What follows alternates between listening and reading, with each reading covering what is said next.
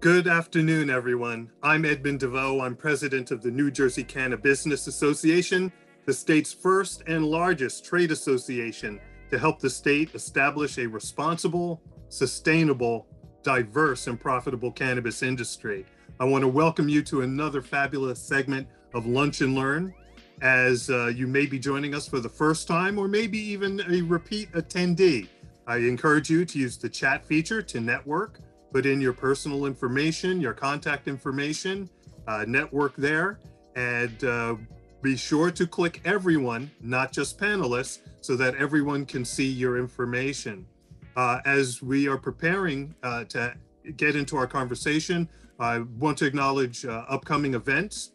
Tuesday, March 17th, we are having our in-person networking event in New Brunswick from 6 to 8 p.m. at the Blackthorn Irish Restaurant and Pub, located on Church Street, 61 Church Street in New Brunswick. That's this coming Tuesday. Would love to see you there. Don't forget that there is a CRC meeting on May 24th. Would love to see how much farther we're moving the industry forward. I want to pause there and thank Senate President Scutari. I want to thank Judiciary Chairman Brian Stack, Senator Brian Stack, for their invitation yesterday. I had the opportunity to testify about access to capital in Trenton with the Senate Judiciary Committee. The other testimonies came from other great individuals from the advocacy community, people like Ken Walsky, Leo Bridgewater, Bill Caruso. So these were people that were there, again, sharing their advocacy point of view for the industry. Again, Senate President Scutari, thank you. Chairman Stack, thank you for the invitation to be with you yesterday. You can find copies of my remarks, I believe, on our website. And if not, I know that some of the media outlets, in fact, did run at least excerpts of my comments. So we should put it on the website. So I think that's what we'll do. So that was great. I also want to thank our sponsors. Lunch and Learn sponsors today: Argus 365, a security company; Burton Trent Public Affairs; Curaleaf, current ATC and board member. I want to thank Financial Resources Federal Credit Union. Great outfit. Thank you so much for joining us. I want to thank Garden State Greenhouse. Puffin, entrepreneurs and investors. Nathan, I see that you're here. Thank you always for your support. Saks LLP, Sheet Metal Workers, Local 19, Sprague Energy, Syska Hennessy Engineering Group, the UFCW, Locals 360 and 152, and Weeds Direct. So before I introduce our current guests, I do want to share a photo. As if I didn't have enough stuff to do. I left Trenton and ended up at a event called Dine Below the Line. It just so happens I do work with my church's food pantry. And sure enough, at this event, which brings awareness to food insecurity, I happened to run into Mr. Jason Friedman of the Carpenters. This just speaks volumes, not only of Jason, but of the Carpenters as an organization. While we prepare to have a professional conversation and talk about what it is that the Carpenters and their associated contractors bring to the cannabis industry, I just wanted to pause and share that why New Jersey Cannabusiness Association supports organized labor. It's not just about the professionalism. It's not just about what they bring to the industry, but it is things like this. They give so much to the community at large. And just when you think you're not going to see someone, here's someone representing the organization extremely well, talking about all of the charity work that you do. So Carla, thank you so much for sharing. I just wanted to share that. And so with that, I want to thank you for joining us, Anthony Abrantes, Michael Travostino, and Rob Smith. I want to thank you for joining us. And what I'll do is I'll turn it over to you so that you can introduce yourselves and share your role with the organization. Go ahead, Ant. Thanks, Mike. First and foremost, Ed, thanks for obviously having us on. You guys have been great industry partners from the beginning, and I couldn't thank you enough. So a little bit about myself. I do represent the Eastern Atlantic States Regional Council of Carpenters as the Assistant Executive Secretary Treasurer, the number 2 executive in our jurisdiction. Currently, we're representing New Jersey, Pennsylvania, Delaware, Maryland, Virginia, West Virginia, and the District of Columbia. My primary focus primarily is, similar to this here, is focusing on business development and creating opportunities, not only for our members, but our contracting partners, and finding ways to really stimulate the economy and move things in the right direction. Well, good morning or good afternoon, everyone. Mike Travostino, Government Affairs Director for the Associated Construction Contractors of New Jersey. We're a statewide trade association here in the Great Garden State. Representing hundreds and hundreds of contractors engaged in multiple disciplines, from your vertical building construction, heavy highway civil, certainly specialty contractors as well, engaged in utility, marine, etc. Our association prides ourselves on our relationships with our labor partners, and I just want to underscore this morning or this afternoon for everybody, if we were operating or broadcasting from any other state in the great country we live in, you would not have labor and management on the same Zoom panel. We are unique, and we truly work and have a hand-in-glove working relationship with our labor partners, highly skilled, trained craft workers, and we represent highly skilled, trained contracting firms. So again, thank you for the invitation. Excited for any discussion and any inquiries, and thank you again for my colleagues for the invite. Thanks, Mike. So thanks, Ed and Carla, for the opportunity to be here today. It's a true pleasure. My name is Rob Smith. I am the Supervisor of Instruction for the Northeast Carpenters Apprentice Training Fund out of the state of New Jersey. However, as Anthony described so eloquently, all the states of our regional council, I am also deployed throughout all the entire region, supporting training as well. So it's kind of twofold. One of the the great things that we have is we have about 4,500 students in our programs, just to really talk about the gravity of jobs and job growth, and we're training for whatever skills are necessary to meet contractors' labor demands, like Mike's group and various groups like the ACCNJ across our council. So it's a pleasure to be here today, and I look forward to the discussion. Thank you. Okay, thank you so much. So as we get right into it, last week we had the pleasure of having Syska Hennessy, one of our corporate members and sponsors, talking about, as we look at the importance of facilities. Here in New Jersey, as we learned from other states, there is no such thing as a cultivation facility that's ready to walk into. There's no such thing as a retail space that you're ready to walk into. It's not like buying a house where it comes with bathrooms and comes with closets.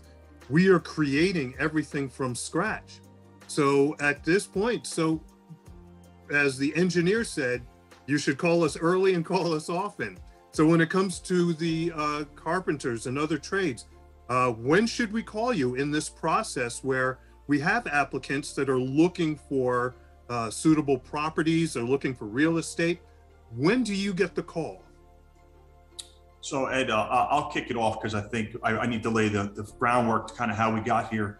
I know for the carpenters and other trades and our contractors, we've been advocates from day one. Once we realized there was an emerging market in Cannabusiness, not just in New Jersey, but some of our other states, we wanted to take advantage of that opportunity. Not every day do we see an opportunity where we can actually create opportunities like workforce development or jobs for our contractors.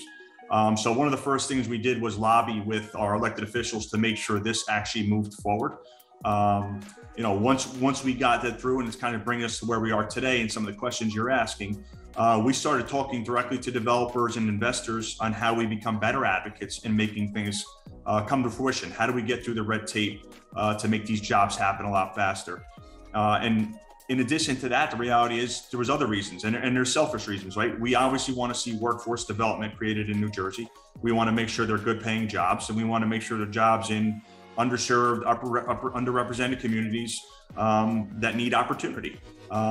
In addition to that, the contractor side of it, we want to make sure that local small businesses, veteran-owned businesses, minority women-owned businesses have an opportunity to take advantage of what's actually happening in the market.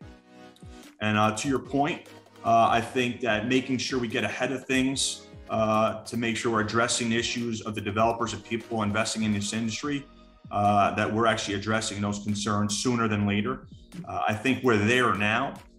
We're to a point that we can hopefully see all this kind of translate into some community and economic wealth for not only the companies and the investors and the workforce, but society as a whole that's going to reap the benefits. And I can tell you, we've been preparing for this moment probably for the last couple of years since this has been out there. And we've been training new apprentices, recruiting new apprentices, expanding our market share with contractors, teaching that the technology that needs to be learned for these type of facilities, and making sure we actually have the workforce ready. So we are ready, we're able, the contractors are ready and able. It's just a matter of having those conversations with those developers, investors, landowners, and let's put shovels in the ground. That's great, Anthony. Thank you. Ed, let me just jump in here real quick. Anthony, as usual, hit the nail on the head, and a pun intended there. Let's just talk for a second and drill down on the scopes of work, because you really just identified, right, a myriad of different applications here, and where not only your association's membership, but, you know, to your point about your last panel or your last program and the developer community, we have a lot of innovative tools. Anthony and Rob representing the EAS Carpenters, not only are they ready, willing, and able, they have tools available to make our contractors competitive. We recognize that there could be some public money ultimately, whether it's the CRC, EDA, different state agencies who will be, promoting and/or rolling out future programs to enhance this industry. But let's just take two kind of quick segments, because you described, right, the recreational, facility itself where growing activity is going on, but there's also the retail aspect too. So if we're talking about a main street, if you will, or, even, off of a county highway or et cetera, an existing facility that could be repurposed, this trade right here, the Carpenters, are most likely the best suited trade to retrofit an existing storefront, right? And in an efficient way, which is important. If we're talking more larger construction, bigger footprint, warehousing type of facility, again, no better trade to be speaking with or running down, business opportunity leads with that trade, the Carpenters or our organization. And again, I want to underscore again the hand in glove working relationship, because again, the applications and the footprint of these facilities may differ. A retail setting is going to have completely different needs than a 50,000 square foot warehouse. But again, we have tools, and we could have some further conversations, after this panel with anybody who would like to explore those opportunities. And again, the tools that we have as an industry. But just again, want to kind of squarely put that away for folks on the other end of this webinar. We recognize that the needs for not only the developer community, but some of these businesses that want to get up off the ground, there's going to be no one size fits all. And again, to piggyback off ready, willing, and able to engage in those discussions, regardless of what that scope of work ultimately looks like. So Ed, if I could add to the conversation just to round this out, what we're talking about with our contractors, we're at the ready. We have a pre-apprenticeship program right now as we start to make those steps into the community, looking at that underserved population that Anthony talked about, that we have a pre-apprenticeship program that I'm looking to, create diversity and get the communities involved in registered apprenticeship. We have recently been awarded a PACE grant through the state of New Jersey. So we are for pre-apprenticeship growth. So we have an 18-month contract with the state of New Jersey for the PACE grant, and we'd be looking to take members of the community into our trade and put them to work on these facilities as we to really take people. And we've had a few experiences with the CARP program, not just in New Jersey. It's relatively new in New Jersey. Started in Philadelphia back in 2017. It's now expanded to about 75 kids that are going through the CARP program and being placed into an employment after they successfully complete. I was proud to say I was one of the first instructors of the program and one of the co-authors of the program in Philadelphia. And back in 2017, and our first graduates are coming through the program now as full journey persons, making full scale rate, not just apprentice rate. So it's a prideful thing for me. It's really made an impact on people, changing their life. I've gotten a phone call from a gentleman saying, hey, Rob, you got to tell me if I passed the test. I says, oh yeah. He says, why? What's that? And he says, because it's going to change my life. And when you're making those type of impacts on people's lives, it really makes a difference. It makes what you do worthwhile. And I think that's some of the synergy that we share as a group. That's brilliant. And this has been one of the challenges that I've taken on personally as we talk about how do you make money in this industry, right? Who's welcome in the industry? And so oftentimes, and my vice president, Dr. Marianne Bays, is on board. And, she can attest to this. She's on the webinar today. We've always talked about you don't have to touch the plant to be part of the cannabis industry. And when we talk about what's profitable and how you talk about life changing, learning a skill. And I want to welcome the sheet metal workers. I know they're here, they're attending. And so when we talk about how do I get into the industry, this is clearly a way of getting in. It's not plant touching, but it is such an integral part of how we make this industry stand up. Whether you're out on an industrial strip or whether you're on Main Street. And so if you guys want to just feed into that a little bit more, because I think it's so important. So many of the people that will watch the webinar either today or in the future, I just want to encourage them, and as they are working with family members, as they're working with other members of their community, how we get the word out that you don't have to just touch the plant to be successful. You don't just have to touch the plant to be part of this industry. So, yeah, I could. You want to go, Anthony? Go ahead. Yeah, real quick. And I think, Ed, you nailed it on the head. The way we're looking at it is we're not going to limit ourselves to just one industry, one sector, right? But this industry in particular, being that it's emerging, is creating so much opportunity in other sectors, right? We're talking about growing, we're talking about manufacturing, distribution, all the logistics, the warehousing, the operations, the storage. That creates additional opportunities that are not directly correlated to what's happening at the grow facility, right? So it's not just cannabis, it's so many other industries that we're going to be able to take advantage of because of one market. And I think that's where the value is when we're talking about emerging markets, is how does that impact other sectors and create a broader sense of workforce? And we're willing to take advantage of that across the board, regardless of what the trade is. Great. So let's jump into the supply chain, if you will. I'm getting ready for my application. So a couple of things I'm looking to do. One is, and I want you to address both, and you can decide who addresses it. One is the aspect of labor peace agreements.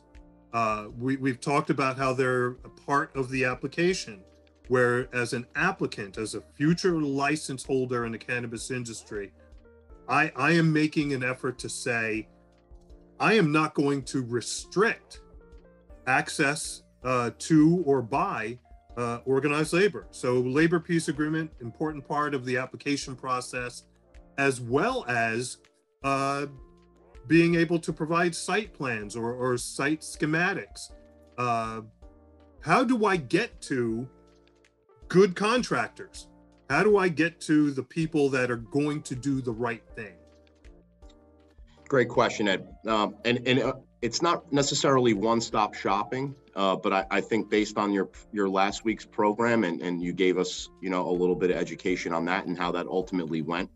That's another team process, right? You have the contractor, the architect, the engineer, especially in the world of a private space, act as a team. It's inherent. It's incumbent upon that team to not only be forward thinking to meet the demands or the needs of the client, but also cover all those bases that several industry experts in this new emerging market are not necessarily used to, right? Botany and all that goes into it. Anthony, Rob, and I necessarily couldn't speak to that, but we certainly could speak to what you just inquired about. So ACCNJ, my contact information will certainly be made available, as will Anthony and Rob. We talk regularly. It's about facilitating that conversation. Anthony's focus, as he rightly said, business development. So Ed, you have a lead. Let's just tack this out and offer up a real-time example. We end this Zoom call in 20 minutes. There's a lot of good feedback. You're getting some inquiries on, okay, we're interested. What do we do now? I think it's incumbent upon, right, the leadership that's on this Zoom representing labor and management to field that inquiry, talk amongst ourselves, and then ultimately build out what could be not necessarily a cherry-picked list, but here's ACCNJ's directory of mid-level contractors who are experts in interior systems and quick turnarounds for clients, again, with some of the tools that we can talk about on another day. If we're talking about, again, you use the word industrial, I think that's going to be fitting. That's certainly going to be a part of this new emerging market. And not only would a land use attorney make sense there, but also good relations with, the contracting community and our labor partners, because we're certainly influential in some of those local and/or regional, if not state spaces. So again, not necessarily one-stop shopping, but you have some industry leaders that are certainly being attentive to this market. And again, I think it's a reoccurring theme. We're ready, willing, and able. Just also quickly, I saw in the chat, Anthony will back me up on this. You have 2 carpenter reps and a management rep here today, but certainly our brothers, sisters in labor from all hosts, not just the major civil trades, but right, our specialty trades as well, and signatory subcontractors will obviously play a vital role, from whether it's HVAC systems, security alarms, and the high voltage stuff, which is going to be a huge part of any cannabis business and or footprint. So we'd be remiss if we didn't recognize our other labor partners associated with this event. Mike, I think that's a great point. What we're looking for is to create that industry awareness, right? The way we can create opportunities for our new apprentices. We're looking to grow as well as an organization. Nobody's looking to regress here and go back. So we're looking to grow as well.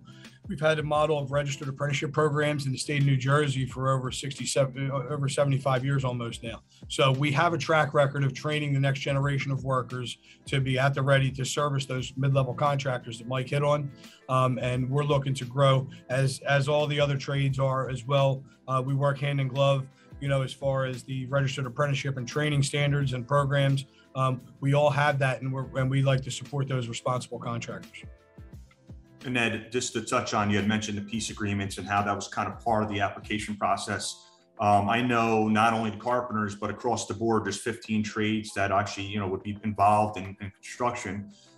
There's been peace agreements throughout the state of New Jersey. I know we've executed some, the village trades have executed some specific to developers, right? So, if you have a developer that's looking to go into a certain community, and usually there's several applications going in, we've partnered with each and every one of them to support the application, but also to sign that peace agreement so that when that project does come to fruition and they get to work, everyone knows what the expectations are. We know what the workforce needs are and workforce development. If there's community-based needs that we need to address, we're proactively addressing those. And it's been a pretty good partnership. And to Mike's point, to Rob's point, it's 15 different trade organizations that are trying to bring this all together. That's great. So changing gears a little bit, again, referring to our membership and those people that will eventually be part of the association at some point. Many of them, this is going to be the first time that they're even looking at things like leasing or acquiring a building. This will be the first time that maybe this is work beyond just home remodeling or home repairs. Could you share from each of your perspectives some do's and don'ts as it relates to, hey, I'm going to pick up the phone. I'm thinking, I heard what Michael said. I'm going to call Mike and say, hey, I'm looking for a contractor. Or somebody's going to say, look, I'm not interested in being an apprentice, but if I want to keep this in the family, maybe I'm the applicant, but I want my little brother or my little sister to be part of an apprenticeship program so that they can help me along the way. But what are some do's and don'ts as people are considering reaching out to you probably for the first time? Well, Ed, kudos to you for having that thought on just, again, you know your association, and you certainly know the audience that's watching this broadcast today, but really appreciate the thought that, right, maybe you've made the statement, this isn't necessarily or doesn't have to be about physically touching the quote unquote plant. And this could be a workforce development issue that Anthony and Rob have certainly spoke to. On the do's and don'ts, one of Rob's last statements, he used a coin phrase, really important. We pride ourselves on it, not only Anthony and Rob and our association here, and that's the term responsible. You want responsible contractors here in the state. There are enough fly-by-nights. Anthony and Rob have to deal and navigate in 6 to 9 other different states and jurisdictions. We'd like to think that we're unique here in New Jersey, and ACCNJ, not just because I work here, we do represent the best and brightest. So you want to look for a responsible contractor. It doesn't necessarily mean you need to be a part of our fold, but you're going to look for some key elements here. And that is, at least I would list out for you guys, that would be past work performance. There is enough information out there on construction firms' websites that you can look at either prerequisites or past work experience. So if you're looking for an interior systems contractor, you don't necessarily need to look towards somebody who's building, mega projects, if you will. And I'm certainly not shrinking the basket of those who you should be looking at. But again, back to my point on my earlier comments are right at the top here, identifying what your need is and the scope of work then leads you to that responsible contractor.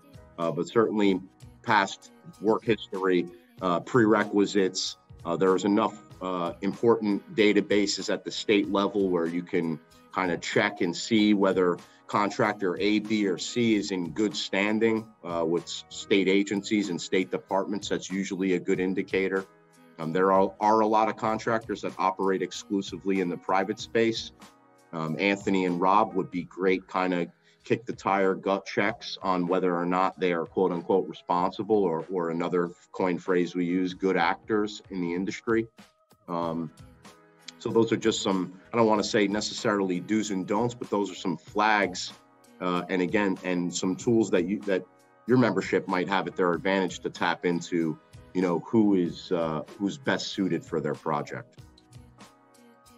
And Ed, to kind of piggyback off what Mike said, outside of peace agreements, which really focus on the labor component, as a developer, you don't want to inherit the liability of bad practices based on your general contractor or subcontractor or multiple levels of subcontractors. So, there is language out there that we could provide or anybody could provide, that talks about sustainability, protects you against liability, but also protects the job sites and creates good opportunity, whether they're union or non-union. That's been very effective in deterring those bad actors from getting into certain markets. So we'd be happy to share that with whoever's interested. One of the do's I would say, and this is extremely important to actually having construction move forward, and Mike and the contractors can really attest to this, is it's not always easy to navigate permitting process in New Jersey. So I would say reach out to a friend, a colleague, to build a rapport or relationship wherever you expect to build, so you can help expedite that process, because it could be challenging. And if I could add as well, what we look for, what you could be looking for when we talk about those responsible contractors. Part of our organization with the Registered Apprenticeship Program, we're made up of a joint committee that govern a board of trustees that govern our apprenticeship training funds. So it's contractors from Mike's group and other groups, or maybe even independent contractors or whatever, but we have contractors that are bought into training. to training New Jersey's future. And if you have those contractors that are in that harmony already, or in that kind of dynamic of, we're bought in on training, we understand how we train the next generation, then why not utilize those contractors that are already bought in and investing their own money into making sure that somebody's cousin, in with the cannabis industry, or brother or whatever, could, serve a registered apprenticeship and learn a craft and learn a trade. So those contractors, those good, responsible contractors, are already making that commitment before you even get to know who they are, just by being associated with the union. Great. That's great feedback. And thank you so much for that. Kind of going down that road, everyone hates to read in the paper or hear on the news when you hear of accidents. God forbid that there's a fatality. The cost. What's the cost of not doing it right? So many times we think, well, maybe I'll cut this corner, I can come back to it. Some cases, there is no coming back, at least in my mind. So share your thoughts, even some real life scenarios, the cost of not doing it right. Hey, Mike, I'll go first, and then that way, about the training piece, so you can talk about the cost piece on the contractor side. Yeah, of course. But I think, Ed, to the point that, whether it's one of the 15 trades that I think in New Jersey probably represents over 150,000 craftspeople, men and women that went through an apprentice program, we're investing in those apprentices directly. That investment is not coming from the developers or the government, right? And part of that investment goes to ensure that we're creating not only the most productive, skilled, and qualified people in the industry, but they're doing it in a safe manner, right? Because safety matters, and obviously the liability to contractors and their ratings or performance matters. So for us, while there might be a premium to doing something union because you're getting a better craftsperson and you're doing good by the community and creating wealth, the reality is we're eliminating the burden and we're creating total value. And that's where I think the contractors see the benefit. Yeah, Anthony, Mike, can I jump in there real quick before you go? All right, just to piggyback off what Anthony's saying. So I'm an OSHA 500 instructor. I taught for 10 years and tried to convey, after being a shop steward or a foreman or a superintendent out in the field, the importance of the group that you train, to get them to know the importance of we want you to go home safe at the end of the day. Right. So that's at the precipice of everything that we do. We want our members, as a part of this organization, as a part of working for these contractors, and the contractors do as well. They want them to go home safe, number one, but they also want them to retire in 35 years with a good quality of life, right? We don't want you getting injured on a job or maimed on a job, God forbid, right? You want to make sure that people go home at the end of the day. And the cost of knocking on somebody's door, to me, is, is saying, hey, I'm sorry, your husband or wife is not coming home, your spouse isn't coming home today, or your son or daughter is not coming home today. That's a hell of a thing to bear. So we try to be proactive with our training methods and our relationships to make sure that doesn't happen. But thank you. I just wanted to add that. Sorry, Mike. No, you're good, Rob. I echo my brothers in labor's comments. They're not only spot on, but we use that regularly. A lot of us attend, apprenticeship graduation classes. That is a message that from day one of your apprenticeship to graduation day is hit home regularly, and that's everybody, labor and management, wants craft workers of all stripes to get back to their families safe at night. I will just take the cut corner piece and just dovetail it into something we were just previously talking about, Ed, and to Anthony's point earlier about permitting. There's an issue right there. There's where if you don't navigate local and/or county government, and we all know that everyone is attuned and watching what the CRC does regularly, and will follow the letter of the law and the regulatory provisions that subsequently follow. But at the local and/or county level, if you are not navigating land use ordinances, certificate of occupancy, responsible contractor provisions at local, at town, city, or county levels, and you run afoul of that, not only do you potentially delay your project, but you delay its viability and its potential success. So, from a get hip on ultimately what needs to be done from a permitting perspective, and don't cut corners there, but certainly do not cut corners for the safety of the men and women of the building trades. And certainly our contractors pride ourselves on keeping everyone safe. Thank you so much for that information. Again, when we talk about the newcomers to the industry, many are not just newcomers to the cannabis industry, they're newcomers to industry, period.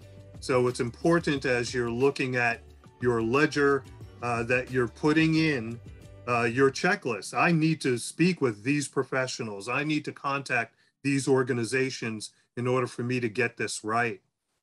So in the time we have remaining, I want to make sure that you put your information, your contact information in the chat feature for our guests. I want to just highlight a couple of the points that you made. So for example, the fact that cannabis buildings, your operational buildings, they're going to have to meet code, local, state, county code. We're going to need to, in fact, have you as part of this process early and often. Want to also highlight what you shared with respect to you're not just about opportunity in terms of just the cannabis industry. You are, in fact, opportunity for people and in fact can create life-changing opportunity.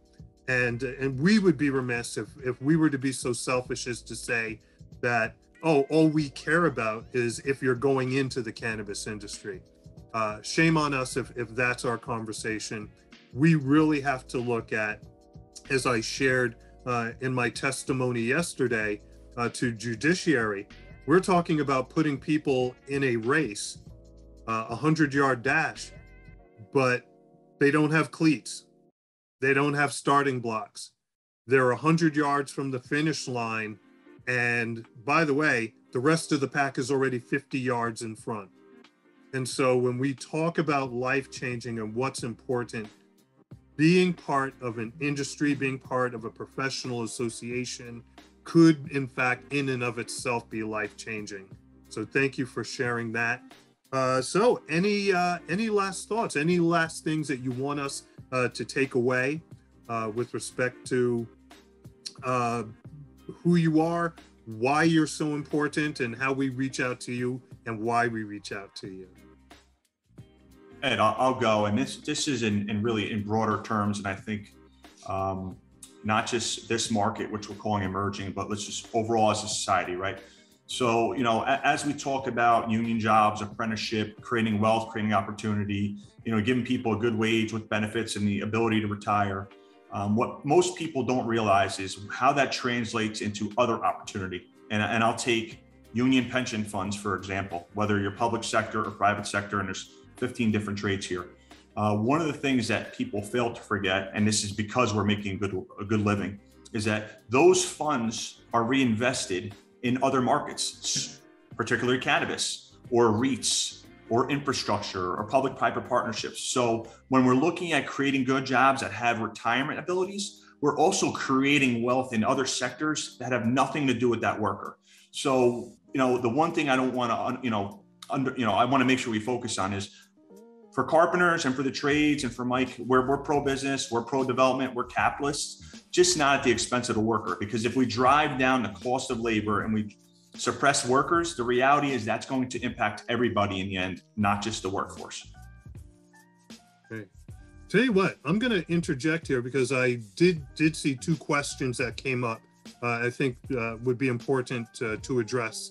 One question: is it common for contractors to charge a fee for cost estimates based on review of architectural drawings or specs?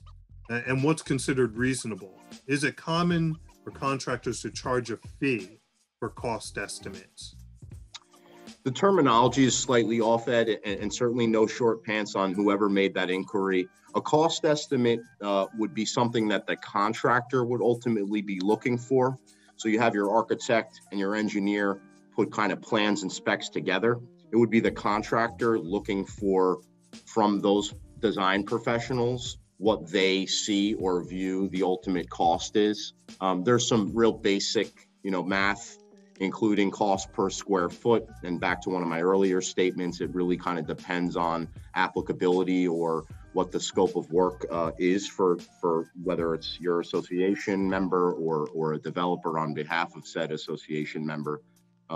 So as far as a contractor kind of charging a Cannabusiness association or a developer a fee to kind of review plans and specs, it would almost be you would invite the contractor to take a look at those plans and specs, and the cost estimate piece would be most likely something determined by the design professional, whether they're looking for a price quote, and that's ultimately the terminology, or what ultimately the individual looking on this inquiry is. If it was a price quote, ultimately, it depends contractor to contractor, who views that as an estimating department fee and overhead, et cetera. But if it's more specific and or nuanced, again, I drop my email into the chat. Anyone on this webinar or views it, a week from now can certainly tap into us on their specific inquiry. Great, thank you. Thank you for sharing that. Yeah, some people are having experience where they're being charged for the quote. So that's I guess that experience. That's not traditional, Ed. I mean, yeah, the incentive is for a contractor to provide you with a quote, be competitive, productive, meet the times and schedules, give you a good product, and hopefully they get the job. That's where they make their money. If someone's looking for money on the front end to bid the job, that I probably would not give that contractor the job. Great. I think that's the answer. That cuts to the chase. I echo Anthony's comments on that. All right. So here's another question, and I think I'll address it. Is it up to the contractor to make sure all requirements are met? Now, there's a difference between building or construction code and land use and zoning. Unless you guys want to take that, right? So there's building code that the contractor helps you obtain, but zoning and land use, that's done by the zoning officials. They create the use of the property. So if you just want to chime in there. Yeah, Ed, some of those, what you just hit on would be contained and subject to contractual terms. I was speaking before about certificate of occupancy, right? A key provision for a contractor, delivery date, commencement date of construction, and ultimately when it's going to ultimately be turnkey. Those would be really important provisions. As far as the land use and ordinance, although Anthony, Rob, and myself could probably wax poetic on that, more likely a scenario in which you're engaging a legal professional to navigate those realms. Certainly, I think your audience knows there's a complex kind of myriad of statutes and or regs, draped over, right, state, county, local levels. But specifically, most of the contractor's role and or the agreement struck would be, subject to that contractual obligation and or terms. Great. Guys, I can't thank you enough for taking so much time with us today and sharing your expertise and knowledge. I just want to thank you once again. I want to thank our sponsors, Argus 365 Security, Burton Trent Public Affairs, Curaleaf, an ATC and board member, Financial Resources Federal Credit Union, Garden State Greenhouse, Puffin Entrepreneurs and Investors, Saks LLP, Sheet Metal Workers Local 19, Sprague Energy, Syska Hennessy Group, the UFCW Locals 360 and 152, Weeds Direct. I want to thank you all for being with us today. Also want to highlight Tuesday, May 17th, we have our in-person networking event in New Brunswick from 6 to 8. Please visit our website, NJCBA.com, for that and other upcoming events. Again, I want to thank Michael Travostino, Anthony Abrantes, and Rob Smith. I want to thank you so much for information on the Carpenters and Contractors, how you work together, and the value you bring to the cannabis industry and to potential property owners, site owners, and site developers. Guys, again, thanks so much for what you do. Thanks, Ed, and thank you for your Thank you, team. Great an opportunity for everybody. Thank you. Yeah, thanks, Ed. Nicely done. Thank you. Everyone, thank you for joining. Enjoy the weekend. Again, this is Ed DeVoe, President of the New Jersey Cannabusiness Association.